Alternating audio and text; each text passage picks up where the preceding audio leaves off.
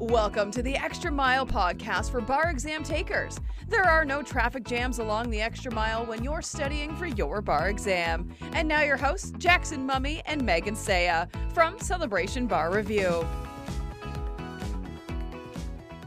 Welcome. Today is Wednesday, September 7th. We're glad to have you with us. We've got June and Megan on the call here. We've got number of you jumping on live, and for those of you that are watching later on replay, we're glad to have you with us as well. We've got some bar exam results from July 2022 to talk about today.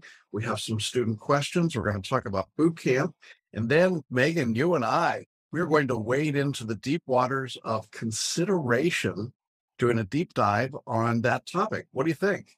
Yeah, I actually really like consideration. Contracts is not my favorite topic, but for some reason, it always kind of makes sense to me. It's a little bit of a logic puzzle. I think I enjoy it. So yeah, it'll be fun to get into doing some MBE practice questions. I always enjoy that. Okay, great. Well, let me turn it over to you and let's kick it off. If you like group coaching, then what you'll really love is boot camp, which is in person. It's going to be in October this year in Central Florida, but it's for any student. So we already have people registered from as far away as California. So I won't be the only Californian out there, which is awesome. But we have people in all sorts of different jurisdictions who are already registered. We do have some spots available. It's going to be no more than 15 people. So once we hit 15, we'll go to a wait list. But we are super excited to see people in person, to be able to talk with them about their writing, about photo reading, about their mindset, and just be in community with them and with the other bar students. It's such a fantastic few days that we all get to spend together. Cannot recommend it highly enough. We're going to talk about results in a bit. If you're someone who has gotten your results and they haven't been favorable, or if you're someone who's going to be in the next couple weeks getting your results, Florida, I'm looking at you. If you are not successful, I just really can't stress enough how much you should be at boot camp. It is just, obviously, you guys know, we pretty much work almost entirely with retakers. And so boot camp is people who are in your shoes. They're people who are like, I have been trying, and this is a mountain that I have yet to scale, and I need a little bit of help on this path. And so that's what we're there for. And it's just this unbelievable few days that we get to spend together, really diving deep into what do you specifically need to help get you over that mountain. Yeah, and I want to add, there's a second audience that we want to talk to. We certainly are interested in repeaters for boot camp, but we've also found that this is a very productive 2 days for licensed attorneys who are coming to take a new test. And the reason that it's so productive is that taking 2 days away from your practice and getting it all at once is so efficient and so helpful.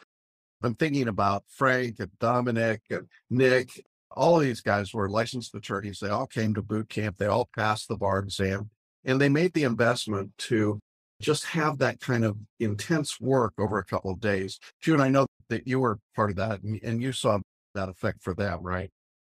Yeah, it was fantastic. And I know that can be like, because Dominic's was a practicing judge, and Frank was a practicing attorney. And I know a lot of other students were like, well, why are they here? And it really gave them that boost because Florida's a whole new game to where they were from. And it had been like 20 years since they'd sat for any bar. So it's a total different ball game now than it was then. And I think it really elevated them. They really loved boot camp. They were both successful, as Jackson said, and they have both now moved from up north to Florida and began practicing there. So it's wonderful just to see that progression and transition. Yeah, and I just want to point out, regardless of your situation, whether you're a first-time taker or a repeater, boot camp is going to be helpful to you, and we would encourage you to go. If you are looking for that push across the finish line, if you want the help with writing that Megan can give you in a group of 5 people, or the mindset coaching that June can give you in her breakout sessions with just a handful of people. If you really want to learn about a photo reader, even if you are a photo reader, I'm going to take it to a new level for you. And I teach photo reading differently than almost anyone in the world. I'm certified and authorized. I'm not doing something off book here, but I have a different approach to this than almost anyone in the country. And so it's worth it to be there. Now, again, we're limiting this to 15 students. It's October 14th and 15th, June. I'm sure you've already put the link up. What you have to do is put down a deposit and then pay your balance in full by September 23rd. So it's fully refundable if for some reason you decide you don't want to do it. So if you're thinking you might not be successful and you want to secure your seat, put down a $250 fully refundable deposit, secure your seat. And if you need it, then it's there for you. If you don't need it, you can pull it away and we'll give it to the next person in line. So do hope everybody will register. We're getting closer to that deadline now.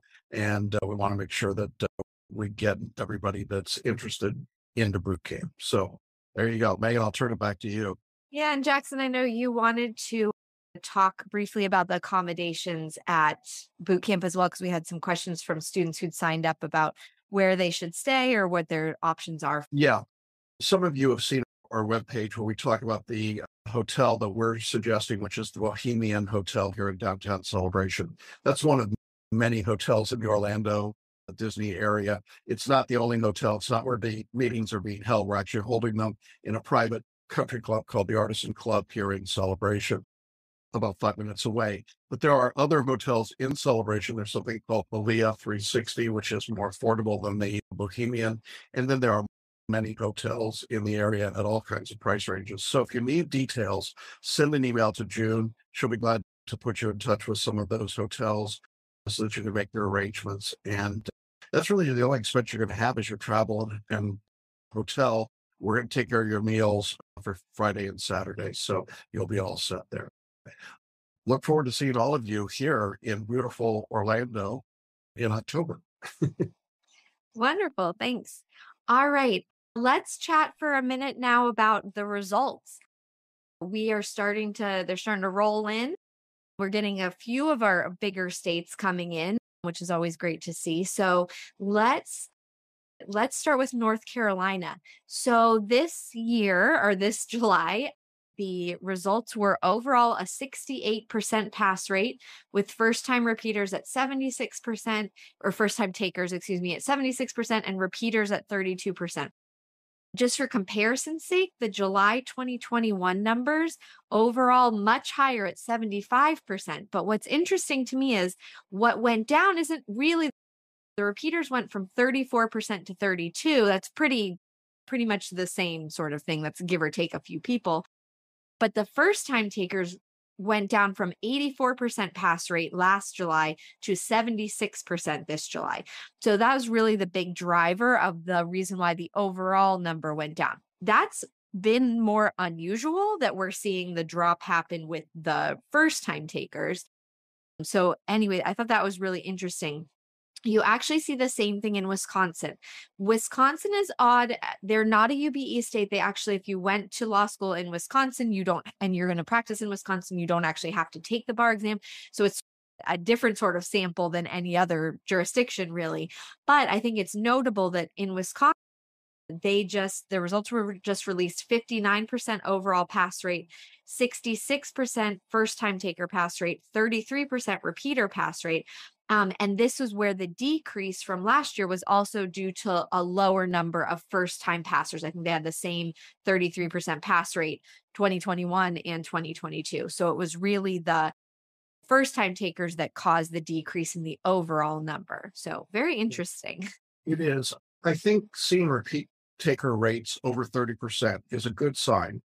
I like seeing that. The problem, of course, is that we're going to get these sort of watching electoral results. When Florida and California and New York come in, you start getting these huge numbers, and their repeat taker rates tend to be in the 20% range. So it skews the whole number.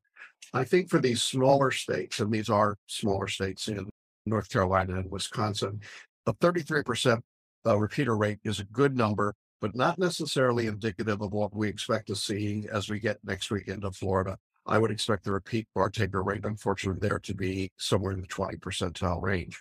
Although, as we'll talk about when that happens, Florida is notorious about not actually producing that number, so we have to do some heavy-duty calculus to back our way into it. But nonetheless, that's what I expect. Wonderful. All right. We also got Iowa results this week. So they had an overall pass rate of 79%, which is great. First time takers was 83% pass rate and repeaters 31%. So again, right in there with North Carolina and Wisconsin, we're really seeing a lot of these like low 30s for the repeaters. So just interesting. These are all, as Jackson said, small states still. This is really small sample sizes. We try to give you guys these snapshots. So even if you didn't take the bar in one of these states, you can have a feeling for what's going on, taking the temperature a bit. But please know that we are very early in the process. And so this does not portend anything at all yet for the bigger states. Once we get Florida, I would say that gives us a bit more of an indication of what's happening really on a larger scale with the July. Then I want to note that Kansas released, but we don't have any statistics on that yet, but we'll let you guys know when we do.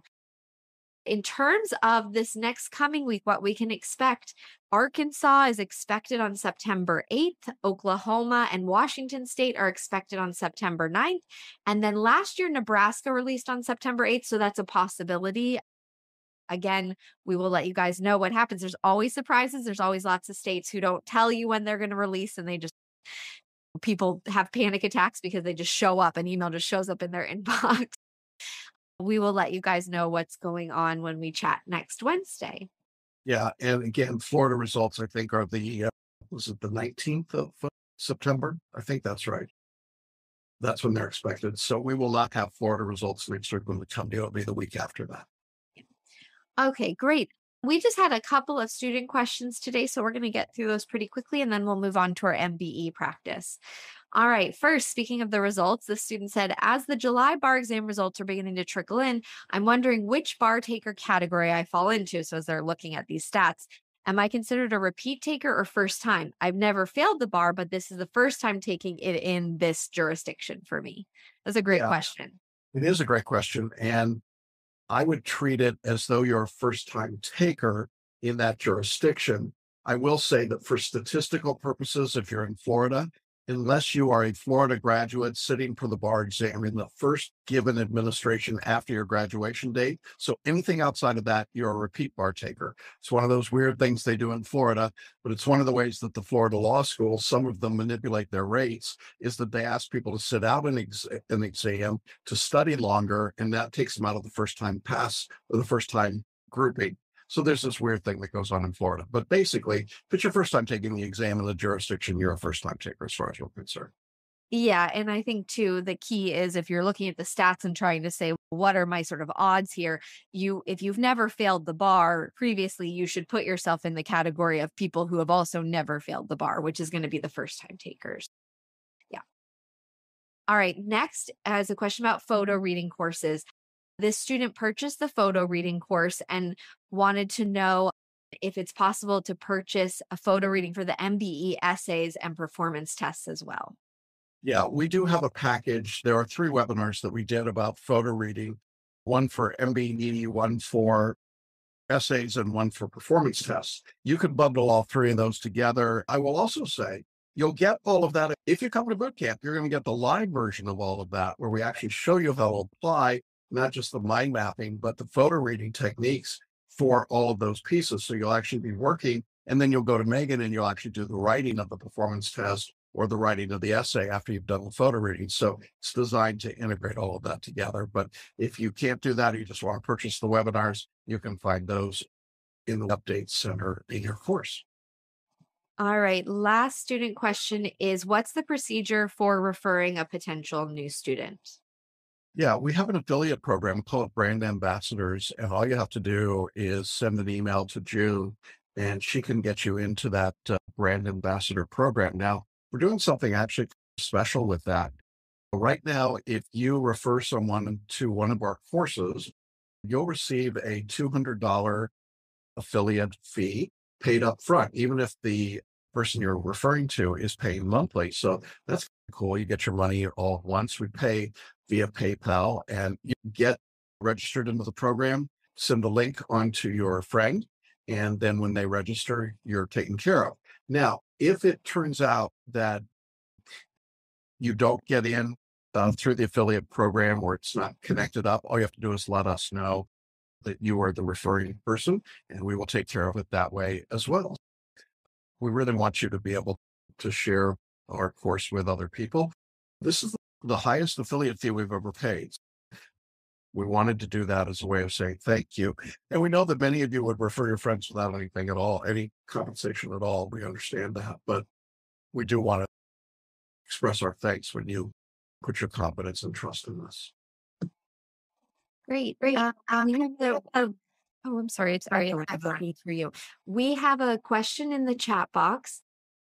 It's a great question. Is it true that the Florida bar examiners decide how many applicants they want to admit before the administration of the exam? I've heard that's the reason they're so secretive with their exemption steps. Hey, that's a great question. Thanks for asking, Megan. The answer is no one knows except the bar examiners for sure. But I can tell you after 35 plus years of watching the Florida exam very carefully, that it would be my sense that is what happens. There is a quota. I can't guarantee, I can't verify it. Nobody can verify it. But I think you can look at the numbers and say there seems to be a hard limit. Florida is by far the most secretive of the states, I think. If we compare it to California, which is, again, a very tough exam, California is very open, very transparent. Florida is very non-transparent. And so it's really challenging. When these numbers come out, Megan and I spend an inordinate amount of time trying to reverse engineer them and figure out what the numbers actually mean. It's just very challenging to know what they're doing. So not a very satisfying answer, but I think that's the reality. The only thing I would add is that honestly, we don't know, and you can't control it if they do or they don't. And so it's something that it's really easy to get caught up in like chatter and things like that. But I think overall, I would say you have to just move forward as though you're in complete control of your own results, because you're in control of your results. So do that and don't get caught up in the politics of it, of the bar exam, I think. Yeah, and our students do way better than the averages. You're already in good shape if you're in our course. All right, Jackson, let's move to consideration. We started this before the last exam. Megan and I started doing these deeper dives on study questions that keep you awake at night. And we wanted to do a series of difficult topics. And in that, we're going to show you a mind map. If you're already registered and in our course, this mind map will be downloaded to your course materials in the next few days, as well as the video and the questions. If you're not in our course, I would encourage you to watch this rather than listen, because we're going to be going over some MBE questions and we're going to want to show you the mind map, and I think it would be helpful for you. So today, what we're talking about is how are the consideration rules in contracts and sales applied on the MBE? And as Megan said, it's an interesting topic. I think of it as a topic that has a lot of distractors, but in point of fact, is actually pretty straightforward. And if you don't get too distracted by everything else that's going on, these are actually questions that you can get right very easily, as you're going to see here in a minute. Now, as always, what we want to do is start with a overview of the mind map that will be downloaded to your course materials. You'll find this in your contracts unit if you're in our course. And this is the consideration mind map, which is part of the contracts mind maps. Now, when we think about consideration generally, I want to start by just saying that consideration is defined as a bargain for legal detriment. That's the definition that we want to use. Is there some sort of a bargain for legal detriment? And then we're going to break it into a couple of broader categories. We're going to talk about bargain and exchange, as you see up here.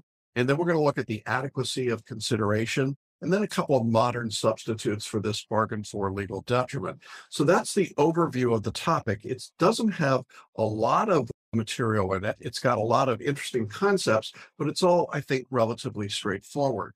So the topic of consideration starts, as I say, with this definition of bargain for legal detriment. Keep that in mind.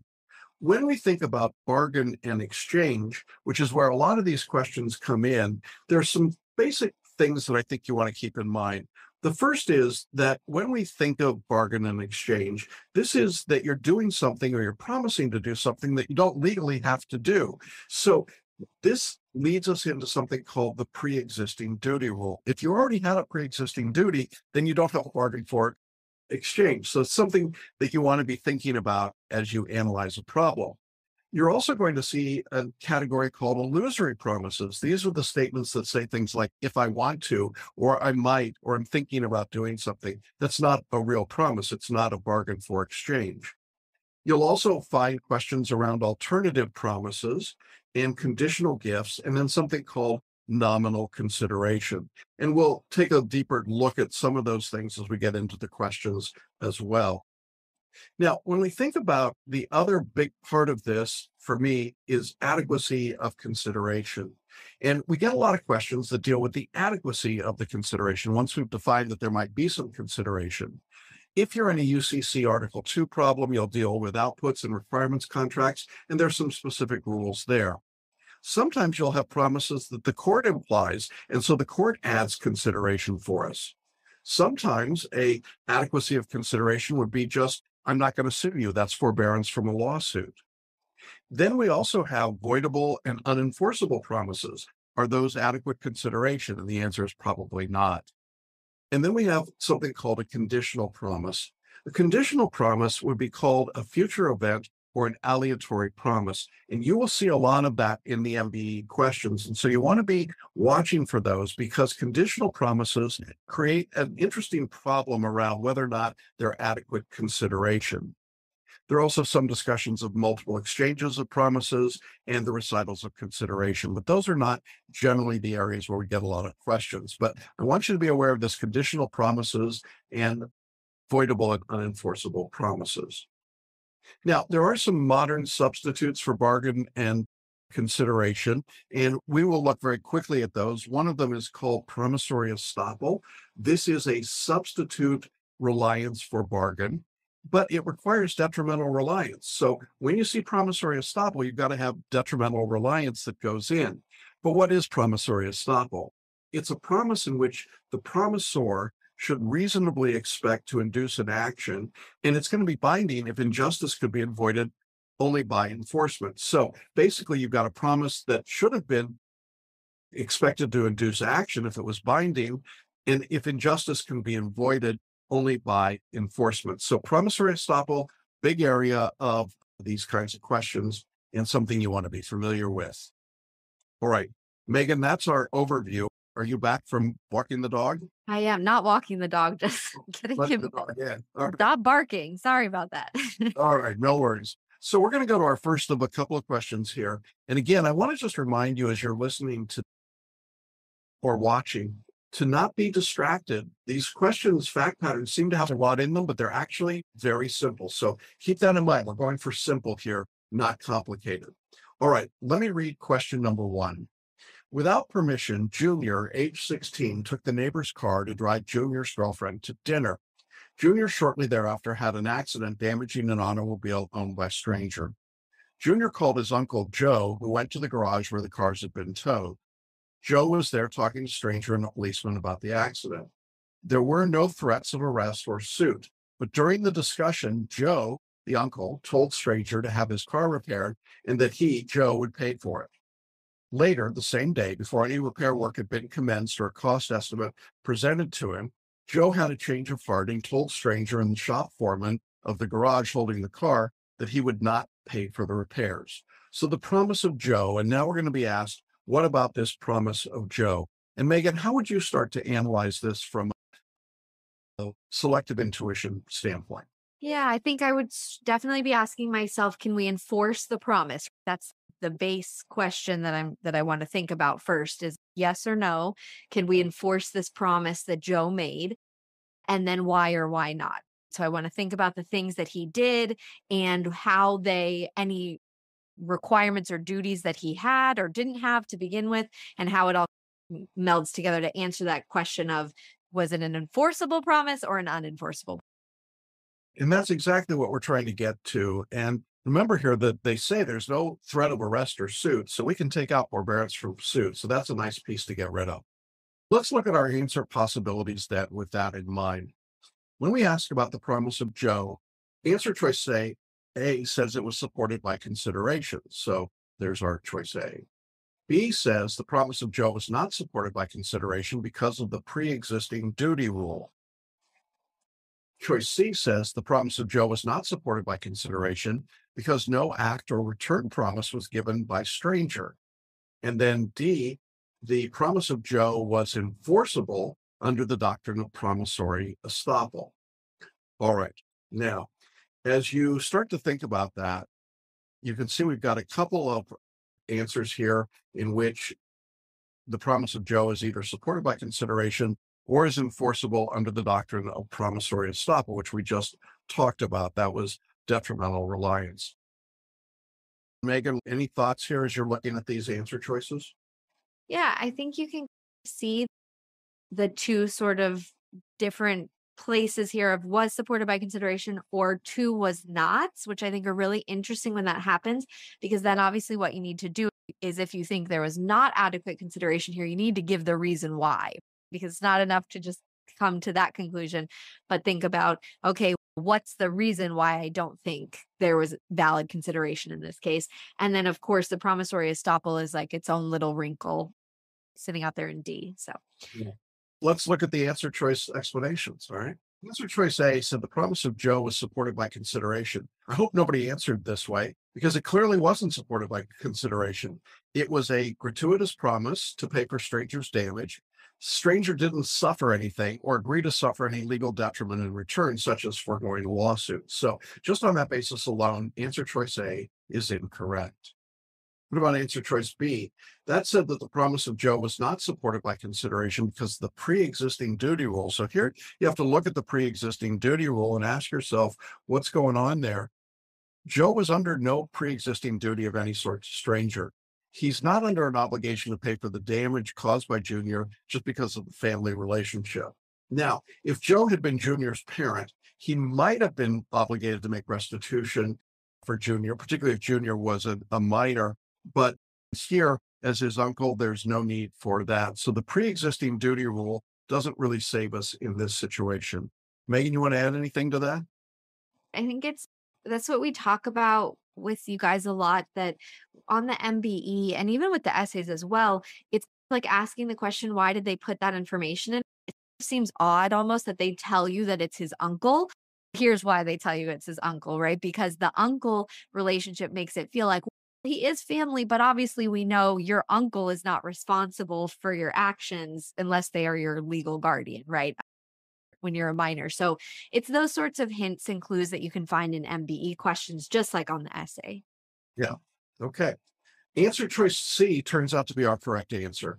The promise of Joe was not supported by consideration because no act or return promise was given by stranger. This is the obvious answer to me. There's no request for a return promise or an act to be performed by stranger. So without consideration, Joe's free to change his mind about paying for the repairs. So again, if you don't get distracted by all the other stuff, this is pretty straightforward, isn't it?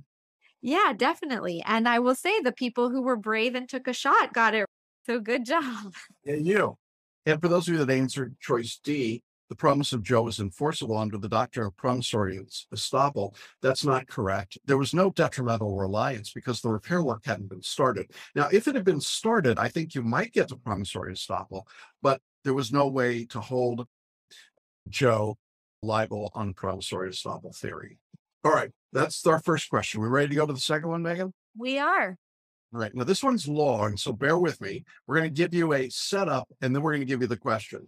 So here's our setup. Mother and father were married in 1960, and they had two children, Sam, born in 62, and Dorothy, born in 64. Mother and father were divorced in 1990. During the marriage, father was a successful lawyer who accumulated a net worth of about $500,000, held mostly in money market bank accounts. Mother was a doctor with a net worth of approximately $600,000 at the time of divorce. After the divorce, father transferred his money market accounts to a joint account between himself and Dorothy. So remember, Dorothy is the daughter. When he opened the new accounts with Dorothy, he said, these accounts will be legally yours when I die if you agree to share them equally with your brother. Dorothy said, quote, that's fine. Dorothy then contacted Sam and told him of the transfer, but did not inform Sam of her promise to father to share any amount remaining of father's death with Sam equally. Mother died in 1993, and shortly after the funeral, Mother's lawyer contacted Sam and told him that Mother's will had made him the sole legatee. Now, that's just the setup. We don't even have the question yet. So when you get a long question like this, Megan, don't you think it helps to just jot down and figure out the relationships, right? Mother, Yeah. father, son, daughter, right? And get a feeling for this, because this is one where it's going to seem much more complicated to you than it really is. Okay. All right, so now we get to the actual question. Upon learning of the contents of Mother's will, Sam called Dorothy, so brother calling sister, and said, I don't understand why Mother left everything to me. Because you and she were close, I'm willing to share my inheritance with you. Will you please come down to Miami so that we can discuss this? Dorothy promptly took a plane to Miami, expending $500 to meet with Sam. Sam promised to share his mother's estate equally with Dorothy if she would share the accounts she held jointly with Father, as described above. Dorothy agreed. Shortly thereafter, Sam wrote to Dorothy as follows: I've changed my mind and intend to follow Mother's testamentary wishes. I will not share her estate with you. All right, now we get finally to the question. If Dorothy brings a suit against Sam to enforce the son's promise to share Mother's estate equally, which of the following will constitute either consideration or a valid substitute for consideration so that the promise is enforceable? So what we've got here, Megan, is now the question is asking, how are we going to get to consideration or substitute for consideration?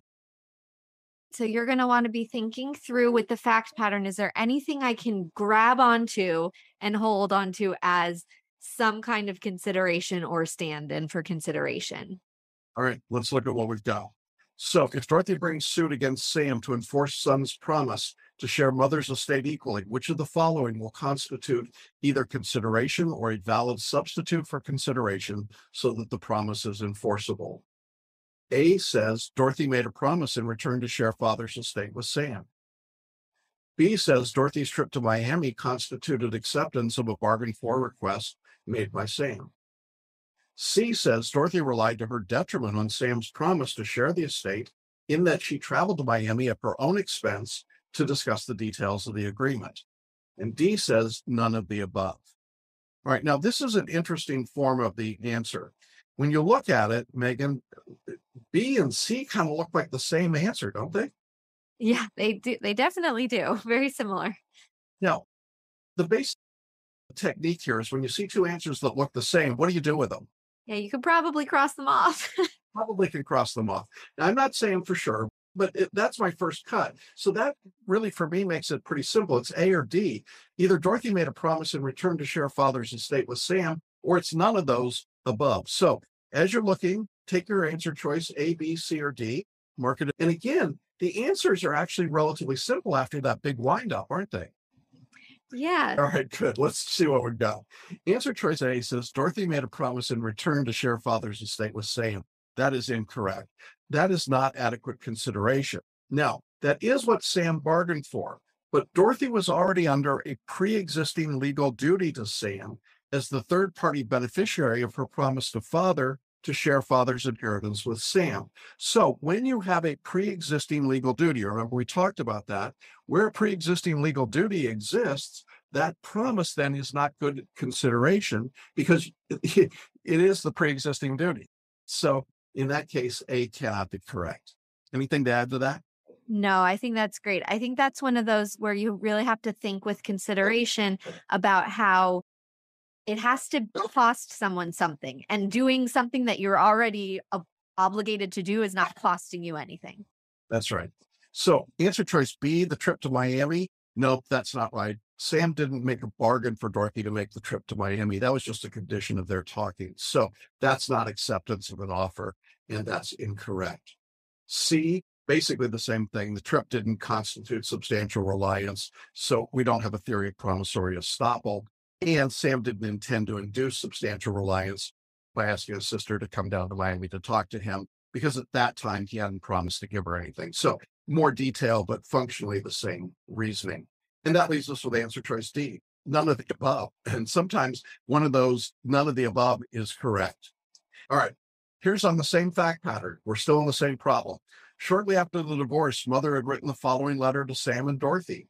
I know the divorce proceedings between your father and me have hurt all of us, but in consideration of your emotional support for me during that trying time and your love and affection for me, I promise to divide my estate between you in equal shares.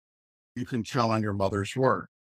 Dorothy thereafter continued her usual practice of calling Mother once a week, visiting her at Christmas and on her birthday, and bringing appropriate gifts each time. After Mother's death in 1993, Mother's lawyer contacted Sam and told him that Mother's will made him the sole legatee. Now, if Dorothy sues the executor of mother's estate for one half of that estate, based upon mother's letter to her, she will, and here's our answer choices. A, win because her emotional support of mother during the divorce constituted valid consideration for mother's promise. Or B, Dorothy will win because she relied to her detriment on mother's promise by visiting mother and giving her gifts.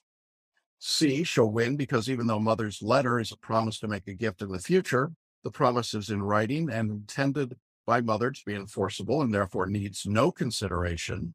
Or D, lose because mother's promise was not supported by consideration.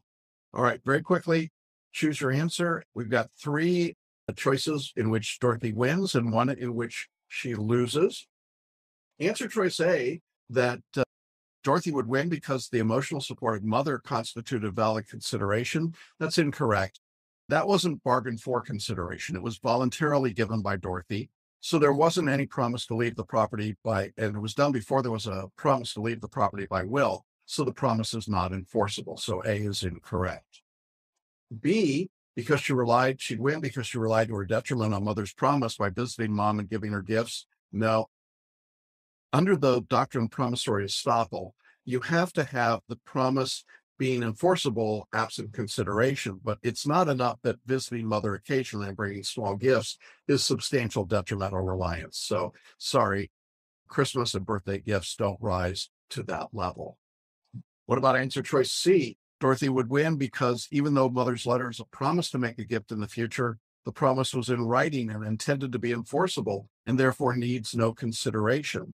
That's not true. Promises to make gifts in the future are unenforceable, even if they're in writing and are intended by the promisor to be enforceable. A promise to make a gift, remember that's a illusory promise, doesn't involve a bargain for exchange. And in that case, the requirement of consideration is not fulfilled. And so that leaves us with answer choice D. That is our correct answer again. Dorothy will lose because mother's promise was not supported by consideration. There was no consideration at all given, and there was no substitute for consideration. So that's what we've got. And, wow, it's not all that complicated, really, when you think about it, is it, Megan? Yeah, no, and everybody did really well on those questions. The people who were brave and put it in the chat box, I'm super proud of you guys. People did super well. So hopefully this makes sense.